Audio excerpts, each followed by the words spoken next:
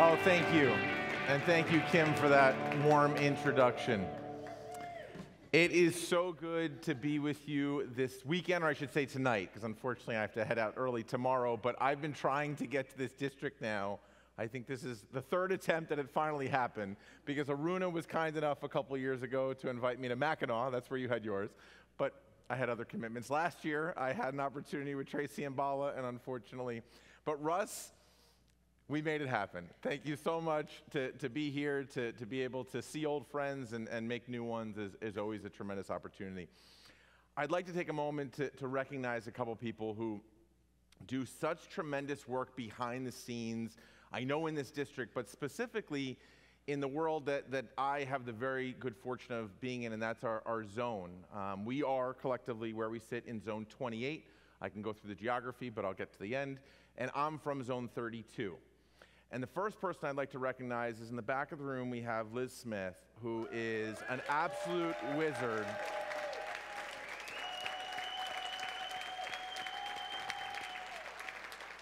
For all that she does, anytime we have anything technical or a video production, Liz is right front and center. And Liz, please know how grateful I am and the whole team is that we have you and all that you do for us. The other two come as a combo. It's such an amazing pair, and that's Bruce and Sue Goldson. For all that they do, please.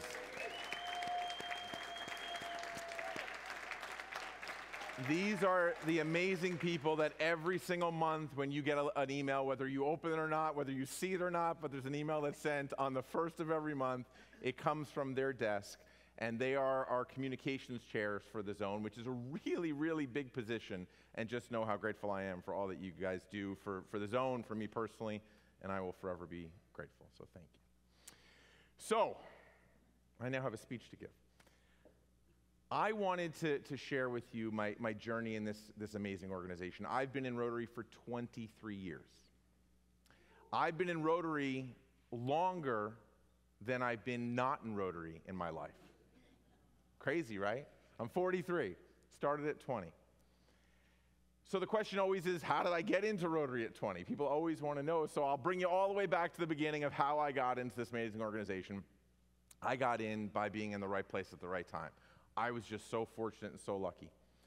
I purchased my first property, and it just so happened my next door neighbor was all things the incoming president of the North Rockland Rotary Club. And I had an opportunity to meet this guy, Ron. And Ron was a 35-year-old attorney at the time, and he was in a really vibrant club.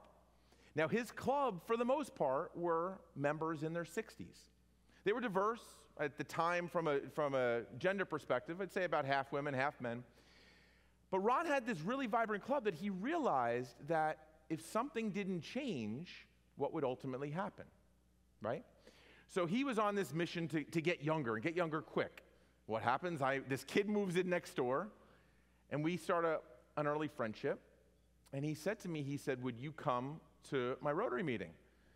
Now, outside of Ron asking this question, I never faced Rotary before. I had no idea what it was, what it did, outside of maybe seeing the wheel on the side of the road.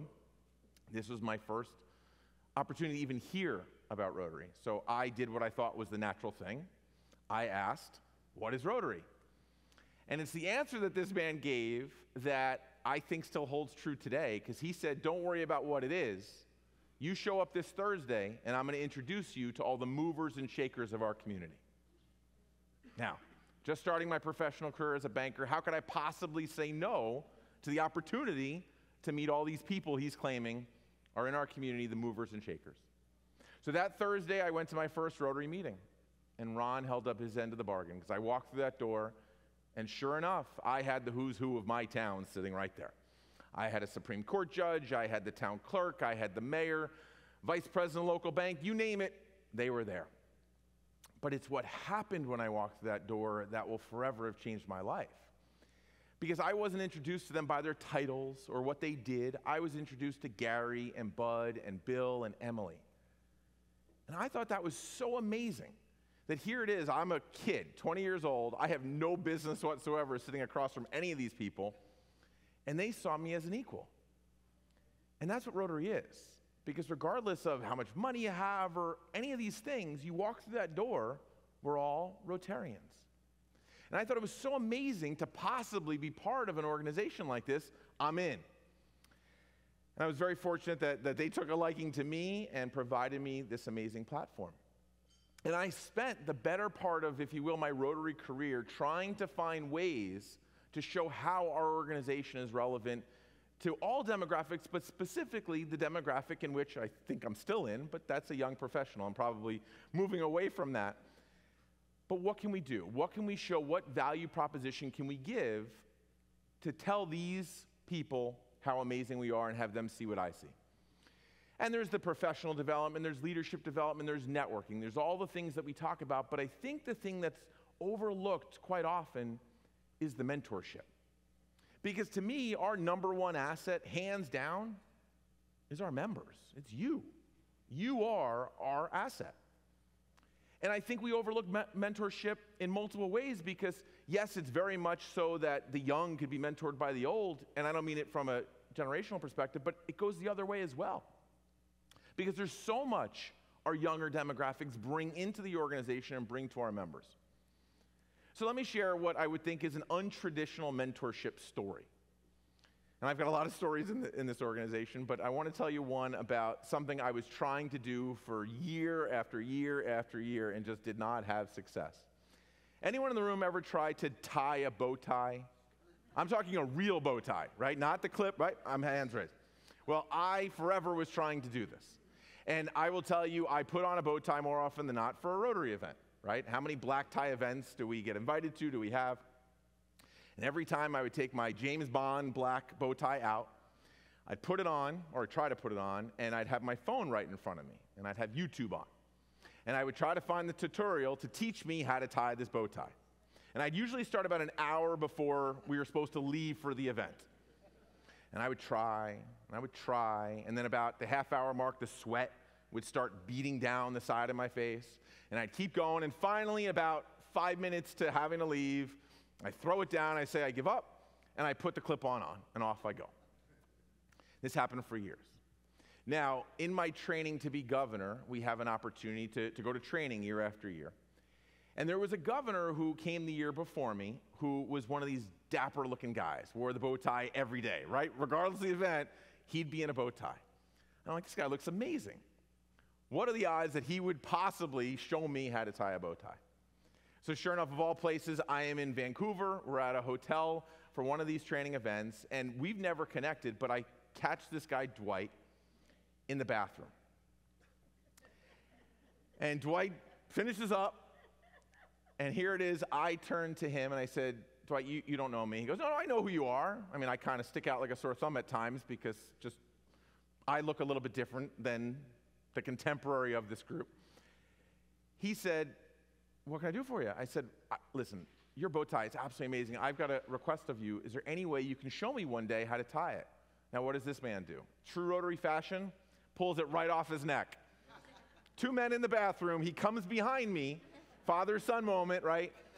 And teaches me how to tie a bow tie, right? Now, let me tell you how it comes completely full circle. This man gives me this, and now forever I know how to tie a bow tie. This past season, I should say this past pet season, I'm making my rounds, going to different pets, and I had a local pets that one of my sons, my middle son, who is 11 years old, asked if he can go, and he wasn't missing any school, and the boys travel, we have two little ones, quite often with us, but usually with pets and conferences, we come in, we come out, they don't come. So Jackson wanted to come, no problem. And I was giving the bow tie talk, I think, that night, and I was wearing my own, and he said, Dad, can I wear a bow tie? And I said, sure. And I only had the extra one that I had was the one you had to make. So there it was, I was around my son's neck, teaching him how to tie a bow tie. All because of this man, right? These are the mentorship opportunities that we just don't think, and that's a fun one, but there's 1,000 of them that I've had over the years, both professionally, but more personally. All the different conversations I've had with Rotarians who've guided my life just in basic conversation. This is the asset we have. And while we're always trying to engage our youth, our young professionals, I think we have to be extremely mindful of being, as I noted before, relevant to all demographics. How do we bring in the recently retired? How do we bring in the working person? And when we think of that concept, I really believe the core value of all is people want to feel welcome. They want to feel like they belong. You take it even a couple years ago with the great President Jennifer would talk about the comfort and care of our members.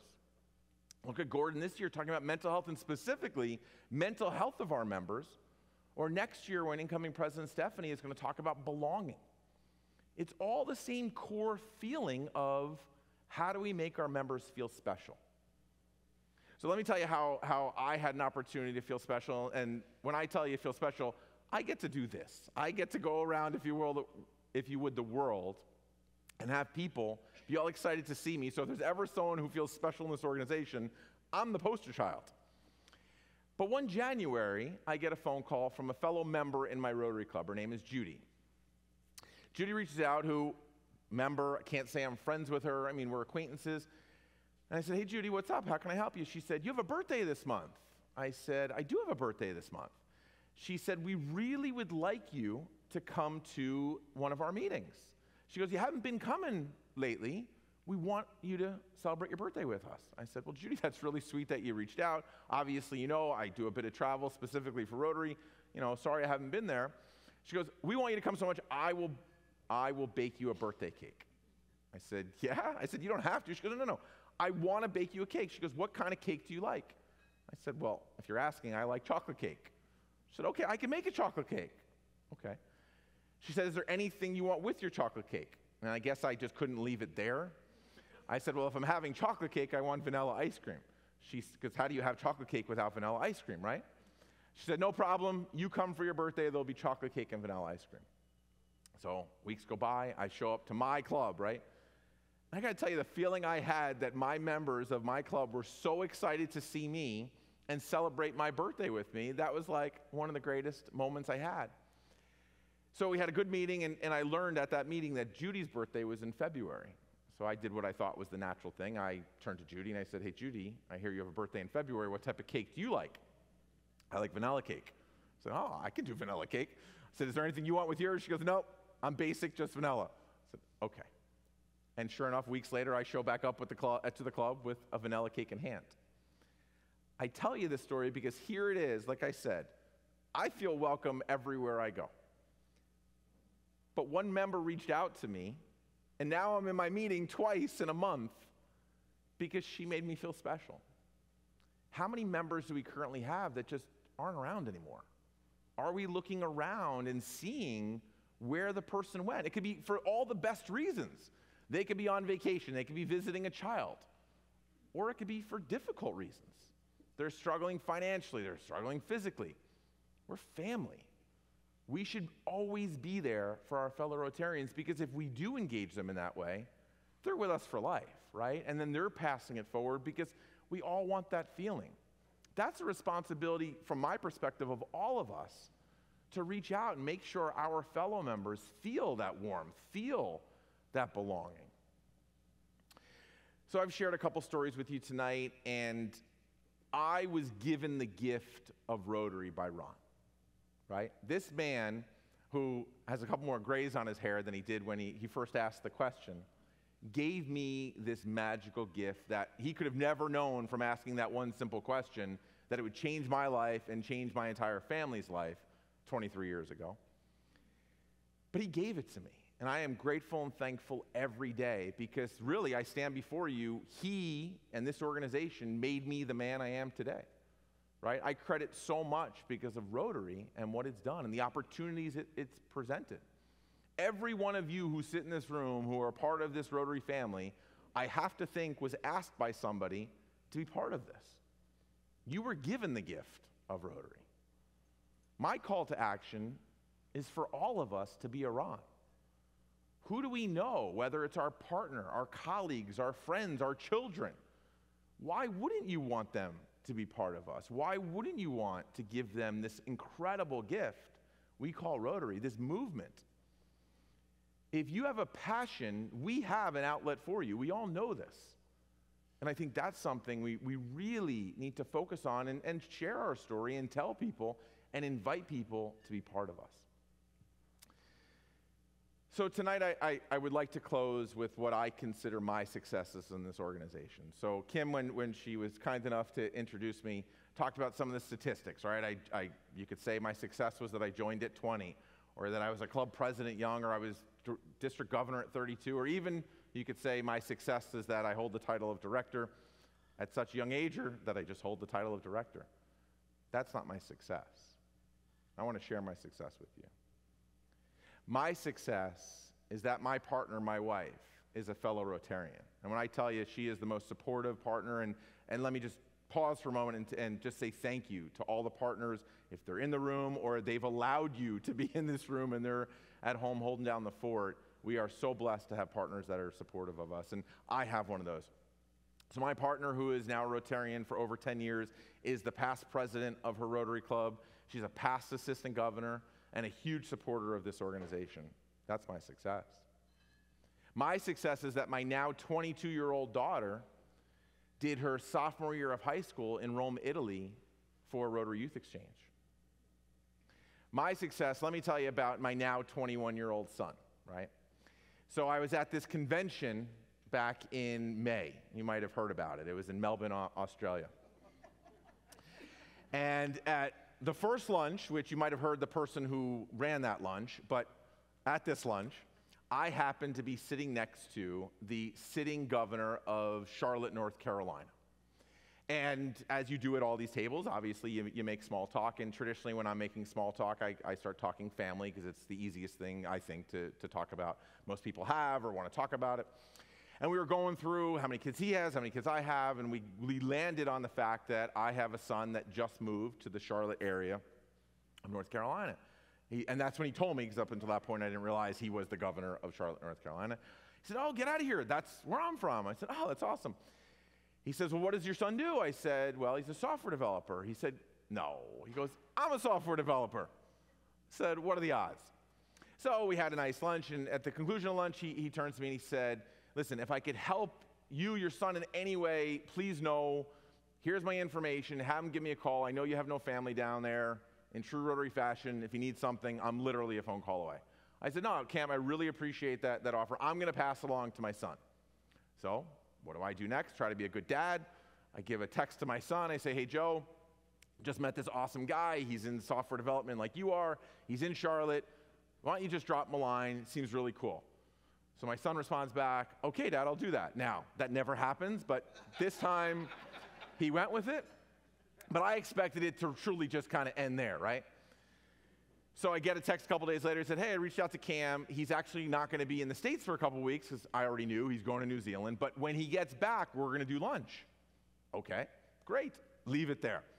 A couple weeks go by. I get a text not from my son, but from Cam. It's a selfie of the two of them having lunch. So I then get a call from my son, and I say I couldn't talk to him. We connect a couple hours later. I said, "Joe, what's up?" And I already knew what's up. He said, "Oh, I had this great lunch today." I said, "Oh, did you?" He said, "Yeah." He goes, "I met with your friend Cam." I said, "Yeah." He goes, "Oh, it was just really an exciting lunch." I said, "Why was it so exciting?" He goes, "Dad, he was talking about Rotary." "Oh, yeah?" "Yeah." He said, "Dad, did you know you could network in Rotary?" Now, when I tell you this kid has sat through 1,000 speeches, I said, "Oh, yeah, Joe, you can network." "Yeah, Dad." He said, "And I could bring my friends into this thing." I said, "Get out of here." Never a prophet in your own land, huh? So at that moment, I told him two things. I said, "Joe, listen, you have to understand, if you become part of this thing, that is absolutely awesome, but you need to have the space that if you walk in and it's not for you, you get out as fast as you got in. You don't owe your mom and I anything to be in this organization." I said, "And two, listen, right now I have some privilege in this organization. Some folks might know me. I would be so proud coming down as just your father. If you want the card to be out there of my position right now, happy to do it." "No, Dad, totally want you to come as what you are." Okay. Friends, my success is that I had the opportunity to put the pin on my son, who became a member of this amazing organization at the age of 20 years old. My success is that my 19-year-old daughter gets her service through Rotary, that she's out there on most Saturday nights with my wife feeding the homeless. That's my success. Let me tell you about our two little ones, Jackson and Brandon. So we receive a phone call right after COVID lifted. Kids got back to school. We get a phone call from the principal of my son's elementary school. Now, third grade at the time. I remember when I was in third grade, if there was a call home from the principal, that was not going to be a good night. That's not what this call was. My wife picks up the phone. Principal was all excited to tell her Jackson made an appointment and came to my office today. And he was so excited to talk about this thing called Early Act. And the principal had no idea what Early Act was. We didn't have any idea that Jackson had any idea what Early Act was. We barely knew what Early Act was. And she said, I had no idea that this program existed, and he told me all, that it's through Rotary. And the principal asked my son, what is Rotary, right? He spent 10 minutes up and down how amazing this organization is, right? And she said to him, I really want to do this with you. Take the summer, figure all this out, come back in the fall, and if you come back, we will find a way to start Early Act in our elementary school. So Jackson spent the summer, downloaded every PDF you could possibly think of from every district that has this program, probably in the world. And September hit, he was back in her office asking if he could start an Early Act club. My success, I will tell you, one of the greatest feelings I've ever had as a Rotarian and as a father was when that flyer came home in his folder that had the mark of excellence, our Rotary wheel on top, and it said Early Act right next to it. My success is my son started an Early Act club that now has 40 members. He's the president, and his brother Brandon is the vice president.